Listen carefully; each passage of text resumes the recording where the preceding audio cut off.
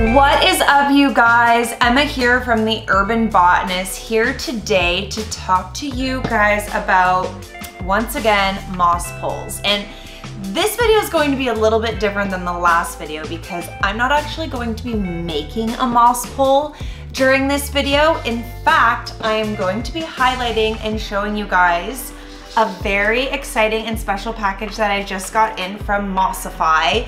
They are a Canadian, Toronto-based company. I love it. And they were nice enough to send me a moss pole. Anyway, so I thought I would do a unboxing video to show you guys what these poles are all about. These are made by hand, and I am super excited about the fact that they are totally bendable. So you can actually bend them to kind of fit the look that you're going for. So this one is awesome, moss pole. Comes with instructions. If you obey all the rules, you miss out on all the fun. Katharine Hepburn, a nice little fun note on the back. Okay, so I got two moss poles. I got a super extra long one and a short one. So it looks like they come in two sizes. I am going to be giving one away. So if you're not already following us on Instagram, please make sure that you do.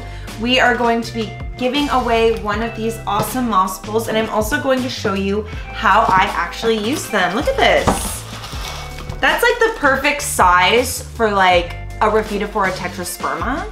This guy here, you could use this for a Hoya, you could use this for a baby monstera. I'm so excited to integrate this into my pot. So it looks like there's a base, which I love.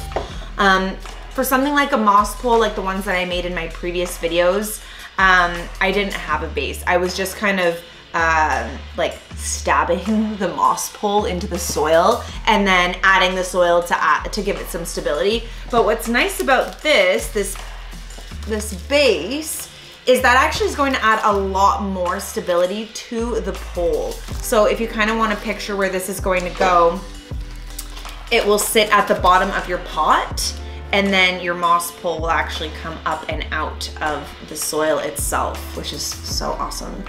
So, instructions. Step 1, place bottom of moss pole in an empty pot. Add rocks and then soil to compress. Insert plant, top up soil, and then bend. Pin your plant and soak your moss pole. Okay. So yeah, that was one thing that I wanted to mention was this looks like it's mainly sphagnum moss that was used. So the previous moss poles that I DIY'd and showed you guys how to make, I actually used sheet moss and I used coco coir. So absolutely you can use sphagnum moss too. I'll show you guys how that actually looks in its loose form. And you can make moss poles out of sphagnum moss, but they take a lot more work. So to kind of show you what sphagnum moss looks like, that's this loose stuff here. Amazing, amazing moss for retaining moisture. So that's going to be great on a moss pole. It's going to really help those aerial roots really adapt and you know, attach themselves to this pole. So I also love the color of that kind of, you know, tan moss pole as opposed to that bright green that you saw on the sheet moss poles that I made in one of our last videos. But I'm going to dive into this guy here because, oh, this is super cute too. It came with a little mister, and I honestly cannot have enough misters. I will use and use this, but these are great for actually misting your moss. It's important to keep your sphagnum moss nice and moist because it actually helps your plant to really adapt in staying nice and tight and attached to this new structured moss pole. So I'm going to kind of dive into this guy. You can see he's bent over, which is so crazy and awesome cool. Obviously it's bent like this for the purposes of packaging, but I have this beautiful monstera plant here that I wanted to demonstrate for why and how, for starters, why it needs a moss pole and how I'm going to introduce this moss pole to this pot. It's going to require me to repot it, which isn't the end of the world, because of course it's easier to start out with an empty pot where you can just insert your moss pole, I'm going to take it completely out of its packaging so I can get a better look at the base. Look at that, super heavy, awesome base for this pole. It looks like there's some hooks here.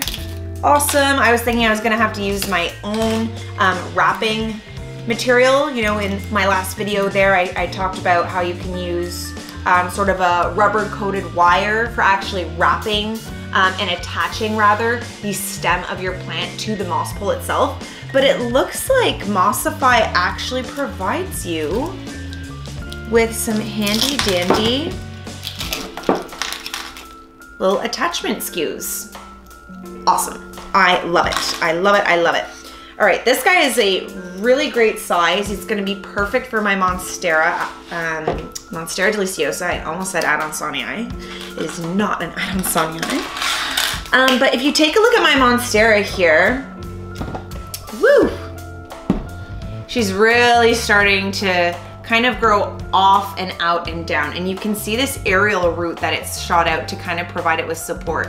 So I'm gonna work from that. This is kind of the main branch that it's kind of growing from. So I'm going to repot this plant. I'm gonna move it a little bit more over to the side of the pot just to give a little bit of space to introduce this moss pole.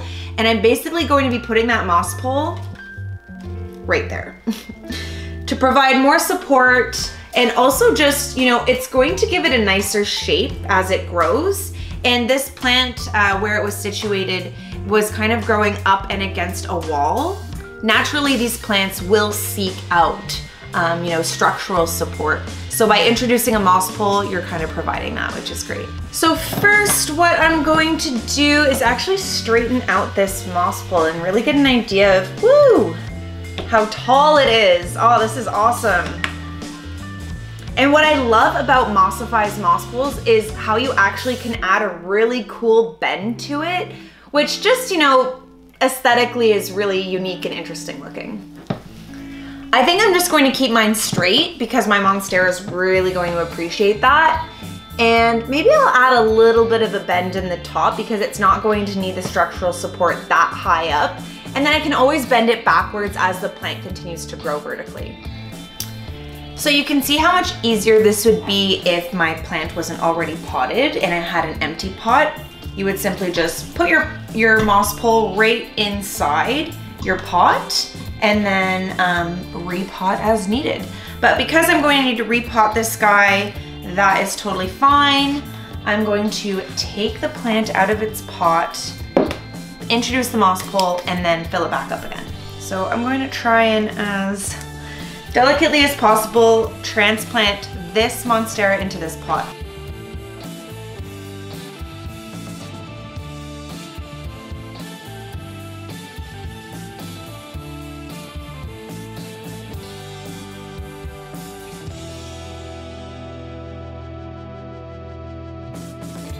The amazing thing about this plant is it is actually a propagated cutting from my original big baby right here. So this was one leaf that I cut off, and it's now grown 2, 3, 4, 6 leaves. So amazing. I love propagating Monsteras. They're super, super easy to propagate. I will be making a video on how to do that in the future. But basically all I did was take a cutting right below a node. You can see right here where basically a petiole is a stem that has a leaf growing off of it. So anywhere where a petiole stem meets the main stem, that's called a node, interstitial node.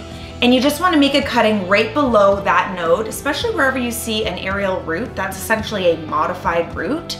So you can take a cutting of that and just put that directly into water and it will reroot itself, and then you can repot it and boom, you have a whole new Monstera plant for yourself. Okay, so I'm going to introduce the moss pole. Look at that. It's gonna look so good. I'm also gonna kind of raise it a bit so that it's not completely flat in the pot because I'm kind of gonna end up losing that amount of moss. So I have a little bit of soil in the base of the pot for the base to actually sit on. Okay, I'm going to make sure that my moss pole is nice and secure. Again, I do have it raised a little bit because I don't want to lose too much of that precious moss. So don't want to cover that up with soil, so I have the base kind of raised up on a bed of soil there. It will definitely be a lot more stable as I add soil. But I'm going to introduce my plant. Woo, look at those roots. Oh man. And I'm lining up the tall sort of reaching part of the plant with my moss pole, because that's where I'm going to start attaching the monstera to the pole. Already the pole has a lot more stability. Okay, this looks awesome. I just love a monstera. They are such gorgeous statement plants and they're so easy to care for. Now I'm just going to add the remaining bit of soil that I have left to really just stabilize this plant and stabilize this moss pole. Then I'm going to actually attach this plant to the moss pole. Okay, it's starting to look really, really good. You can see how this pole is already providing structure for this plant. I'm really excited. So, Mossify actually provides these pins, which I really actually love this concept. So now what I'm going to do is just go around and just pin very, very gently the actual leaves and stem to the moss pole itself, providing further structure and support. Another method that you can use is, just string. I'm actually gonna use a little bit of string for this bottom guy here because it's a little bit too big for the pins to work around. But it's really coming along nicely. So yeah, nothing fancy here. I'm just going to use a little bit of just fishing wire. Any sort of twine will work great too, but I just want to tie this base to the moss pole just to give it a little bit of something extra. So the reason why these plants actually need to have a structural support system is because naturally in the wild where they grow, they're typically growing up against trees, rocks, logs. They're very much an epiphytic style growing plant where they will grow off of other organisms, which is just really cool. So essentially by introducing a moss pole, you are basically recreating their natural habitat, ultimately allowing them to grow in their most efficient, effective, most beautiful self. So that is why we are introducing a moss pole. Now, what I really love about Mossify is not only that they're using the proper moss, sphagnum moss, they provide you with a cute little spray bottle, which is awesome. And this is kind of just a great way to, instead of, if you don't have time to DIY, to go out and get the moss, to get the twine, to get the pole, and you just can't be bothered. This is an amazing Canadian company that you can order from, and I literally ordered this moss pole and I think I got it like 3 days later. The shipping was so fast. The customer service is amazing. Give them a follow, give them some love on Instagram. They are at Mossify.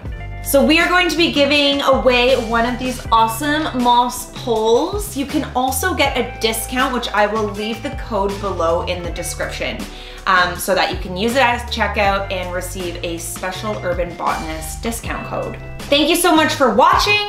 If you'd like to learn more about how to actually make your own moss pole, that's in one of our previous videos. If you liked this video, please do like, subscribe, share it with friends. I so appreciate it, and we will see you in the next video.